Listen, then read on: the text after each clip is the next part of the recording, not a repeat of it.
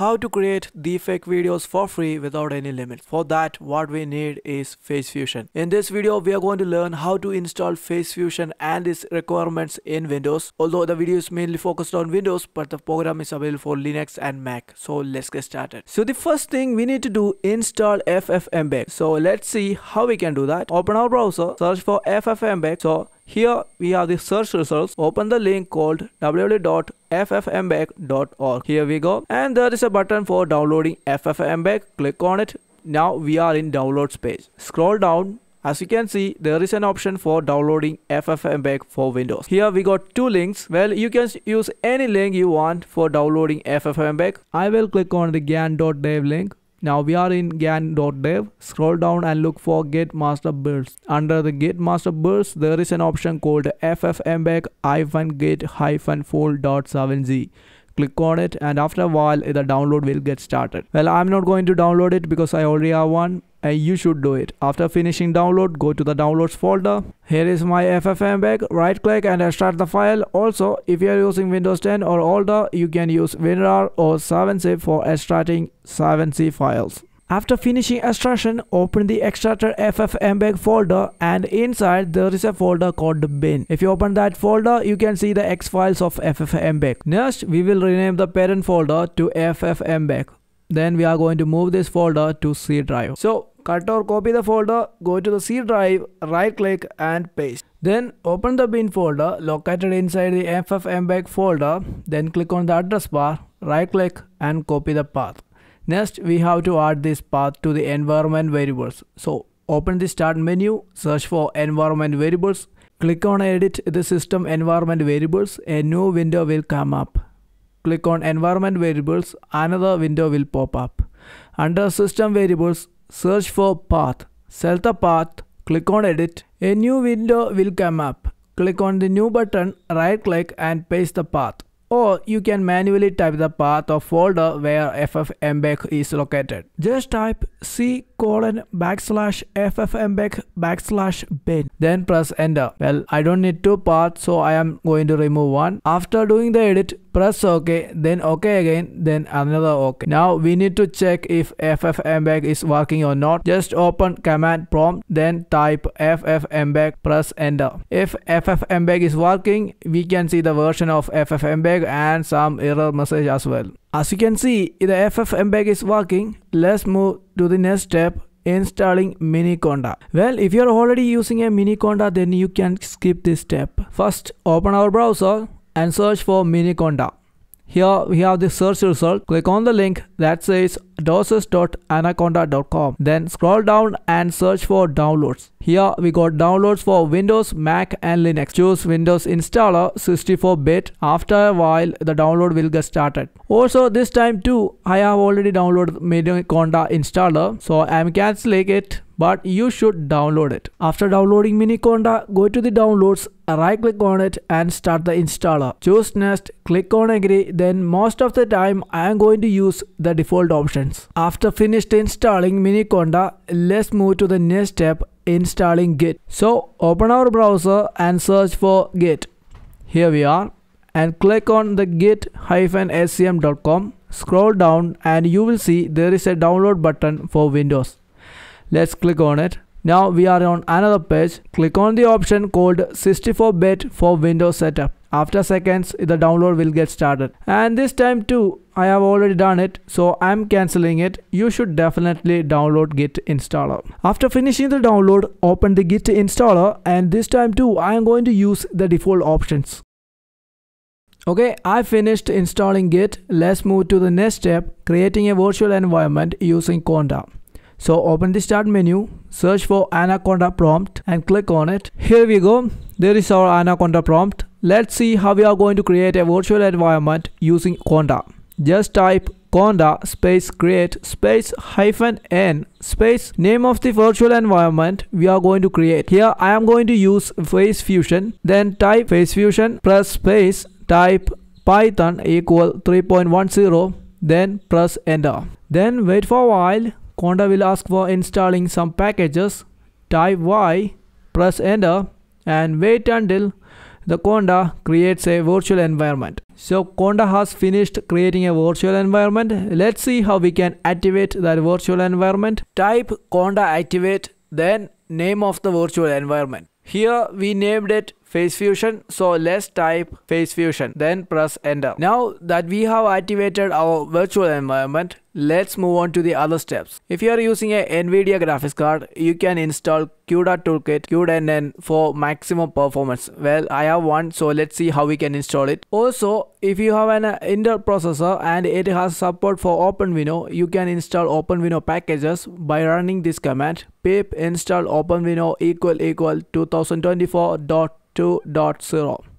Moving on, let's copy this command and run it in Anaconda prompt. Also, you can type it manually. Conda install Cuda Toolkit =11.8 space Cud NN =8.9.2.26 space Conda -forge GPU till =1.4.0. After typing it or pasting it, press enter. Because these files are so big, I got some backups for it, so I am going to install it from my backups. So I am going to type Conda install, then drag and drop my backup inside terminal and then press enter. Wait for a while, Conda will install my packages. Then again I will rerun this command to check if something is missing. If it is, Conda will install it. Well, it looks fine. Let's move on to the next step, installing islib-wapi. Also, I have to tell you this, on Facefusion page they says to install islib-wapi you should be using this command, but unfortunately it does not work for me, so we should be running this command. Let's copy and paste this command inside Anaconda prompt, or you can manually type it conda install -c conda -forge space -y space islib-wapi. After typing it, press enter, then wait for a while. So Conda has finished installing islib. Let's move on to the next step, cloning Facefusion using Git. Let's see how we can do that. Let's clear this Anaconda prompt by typing cls and pressing enter. Then let's copy and paste this command inside Anaconda prompt. Also, these commands are in description, so you don't need to type it by yourself. You can copy and use it. Also, you can manually type it git space clone space https://github.com/facefusion/facefusion, then press enter. Also, if you have an unstable internet, the clone might fail. So what you can do next, just use Google Colab. Let me show you how we can do that. So first open the browser, search for Google Colab, open the Google Colab page and click on new notebook. Come to the runtime, then copy and paste this command that start with !git. Or you can type it manually inside Google Colab cell. Okay, I forgot to come to the runtime. Let's click on connect. After a while, runtime will be connected. Let's click on this play button for cloning Facefusion. We got some warning. Don't worry, click on continue anyway. After cloning is finished, click on the folder shown on the left side. As you can see here, we got Facefusion. Next, we are going to save it by running another command. Create a new cell, copy and paste this command, or you can manually type it !save space -r space facefusion.save space facefusion, then press on the play button. After creating a zip file, click on refresh. Now we can see there is a zip file here. Click on 3 dots, then click on the download button. After finishing the download, we can disconnect our runtime. Then let's minimize this browser, go to the downloads. As you can see here, I got 2 Facefusion downloads. One is an older backup. I don't need it, so I'm going to delete it and extract the new one. After finishing extraction, we are going to move the folder to home folder, so it will be easier to find in Anaconda prompt. After moving the folder, we can go back to the Anaconda prompt so that we can change our working directory to the Facefusion directory we just moved. So let's see how we are going to do that. Just type cd, which means change directory, then press space, type Facefusion and press enter. After changing the working directory, we can move on to the next step, installing other requirements so that Facefusion can run properly. There is a file called requirements.txt .txt inside Facefusion. In that file, there's a list of packages we need to install. Let's see how we are going to do that. Just type pip install -r requirements.txt. After typing, press enter. After installing requirements, we can move on to the next step, installing Facefusion. For that, we have to run this command python install.py. After typing, press enter. After a while, it will show some options under select the variant of Onyx runtime to install.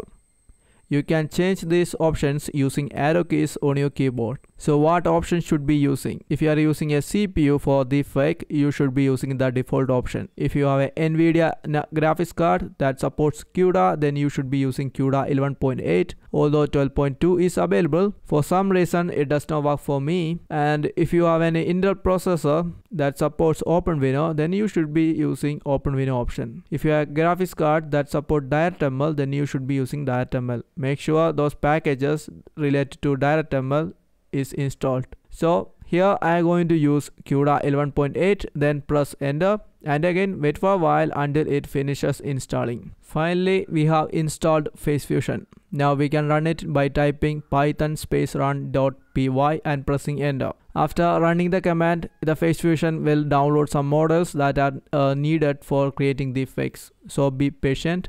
And also I have some backups for models, so I am going to copy those models to Facefusion folder. Then I am going to run this command. In Anaconda prompt, type python run.py and press enter.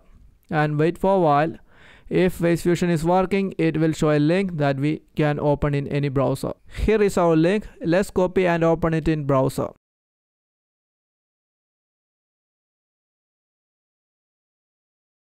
Here we go. Well, there are a lot of options here. Let's look at the main two options, source and target. The source means what photo you want to use as a replacement face, and the target means what video or photo you want to swap faces. Also in here, you can choose execution providers. As I said before, you can use Cuda for maximum performance. So I am selecting Cuda. Anyway, let's import a source photo. I'm going to use my own photo. I will select my photo, then click open. Now let's choose a target. For this, I'm going to use a video. Let's select the video and click open.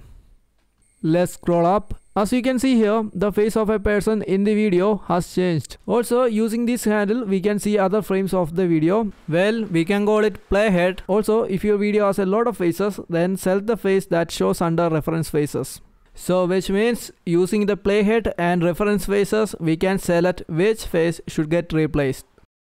Let's try another video. Here I got a vertical video. Let's select it. As you can see, it looks almost perfect. Now we can move the playhead to see other faces. Here is a face of a lady. Let's choose a face under reference face. Well, look at it. It looks good. As you can see, it looks almost perfect. Well, there are a lot of options available here that you should try and check how that affects Faceswap. Also, there is an option for enhancing Faceswap. It is possible that sometimes your face looks blurry, then you should try a face enhancer. Anyway, let's see how we can export our video. If you scroll down, there is an option called Start under Output. Click on it and wait until the video gets processed. Also, you can see the progress by switching to the Anaconda prompt. Well, it is finished. Let's check the results. Here we go. Either way, we can play this video in browser, or by clicking on the small download button, we can download it. Okay, download has finished. Let's play this video in any media player. That's it. Also, I have to say this video was so long, I cut it in shorts. And guys, you may think we need internet for using this app. No, really, you only need internet for downloading Facefusion and its requirements, especially models. Okay guys, have fun, and also don't use this program for any illegal purpose. Thanks for watching. If you have any doubts, let me know in comment section, and don't forget to subscribe me.